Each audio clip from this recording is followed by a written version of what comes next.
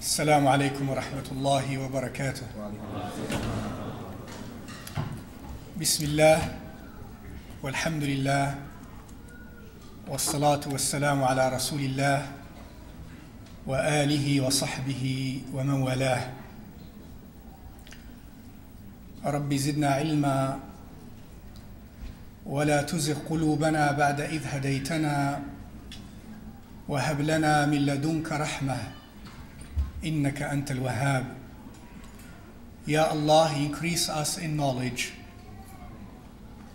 and let not our hearts deviate from truth and guidance after you have shown them to us, and grant us from you ar-Rahmah.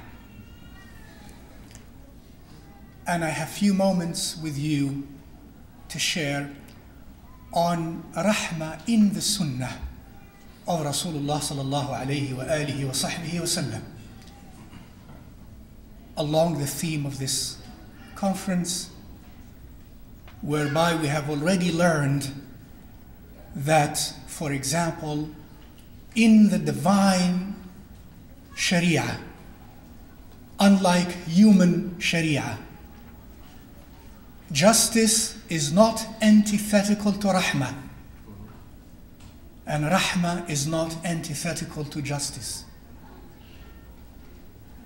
And our focus here, though it is on Rahmah, we have to keep in mind that, for instance, Rasulullah sallallahu alayhi wa alihi wa sahbihi wa sallam was the embodiment of all what is most beautiful in this Shari'ah.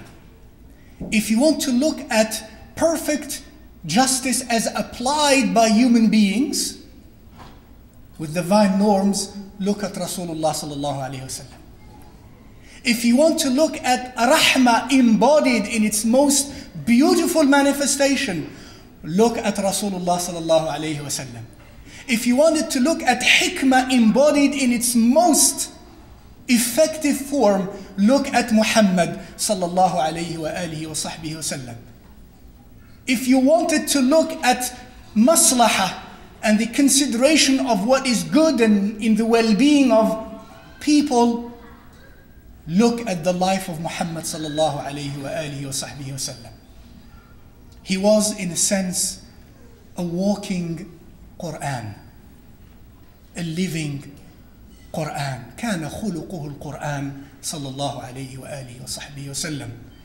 صلى الله عليه وآله وصحبه وسلم. One indication of those who love Muhammad صلى الله عليه وسلم, besides acting upon his teachings, is يصلون عليه oftentimes. اللهم صل على محمد وآل محمد. Yet I know sometimes we are greedy, because that mahabba perhaps is not very sincere, nor is it perhaps profound. So the word Muhammad passes without Allahumma salli ala Muhammad. Allahumma salli ala Muhammad عدد خلقك يا ربي ورضاء نفسك وزنة عرشك ومداد كلماتك.